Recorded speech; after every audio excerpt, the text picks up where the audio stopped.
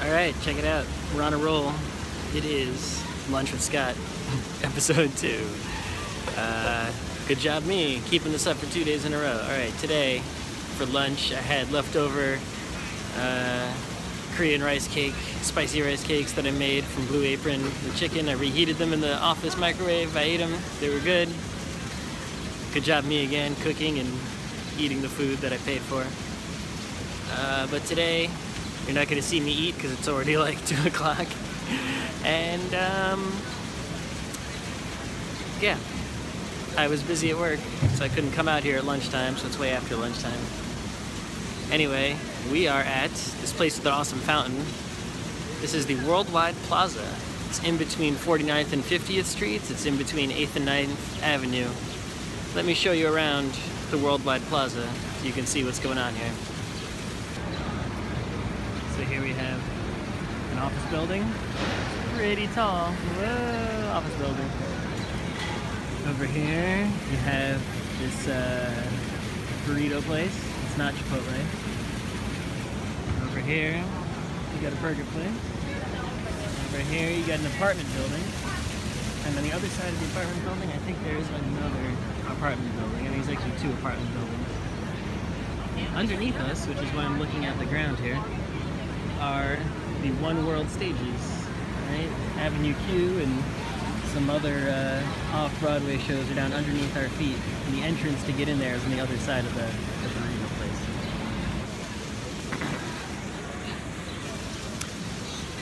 So that's what's the Worldwide Plaza today. Of course, there's this little public-private park in the middle, right? It's not necessarily a public park like Central Park, but it's open to the public, even though it's privately owned by whoever owns the Worldwide Plaza. And it has this nice fountain in it, and you can just eat lunch here. It's pretty good.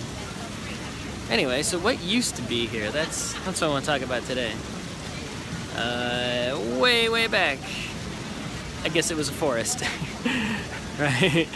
But in terms of, you know, modern history of New York, this was in like before the 20s, or maybe even in the 20s, this was where the trolleys parked, right? There's like the garage for the trolleys, you know, the streetcar, before they eliminated the streetcar all Roger Rabbit style. This is where they kept the streetcars when they weren't being used. Ooh. But then, I think 1928, something even more important went here, right? They got rid of the streetcar. This was the location of, anyone, I'm sure someone must know, Madison Square Garden number 3. Right where I'm sitting right now. So Madison Square Gardens number 1 and 2 were in Madison Square. No surprise. The current Madison Square Garden that is on the former, well, it's on top of Penn Station. That is Madison Square Garden 4. This is where Madison Square Garden 3 was. A lot of shit went down in Madison Square Garden 3.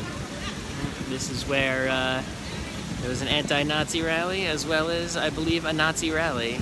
Both in the same building. The Nazi rally obviously came first, and then the anti-Nazi rally came during World War II. There's a lot of boxing going down here, but not Ali Frazier. Ali Frazier, I think, was in the early 70s. That happened at the new Madison Square Garden, not here. A lot of Rangers and Knicks games went down here. Rangers won 3 Stanley Cups where I'm sitting. They only won 1 Stanley Cup in the other building. Madison Square Garden 4, that is, right? They won in '94 over there, but they won 3 cups over here. You know, when Marilyn Monroe sang Happy Birthday to the President, JFK, his birthday party, that was right here too, right where I'm sitting.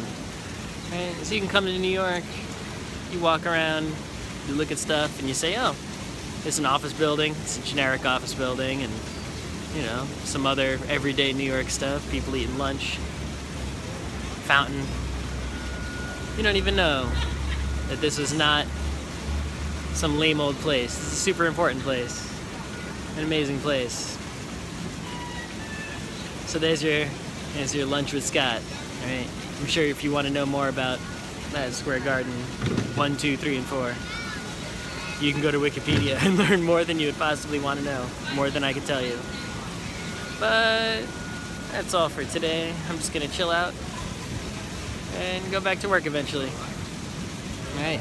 See you maybe tomorrow.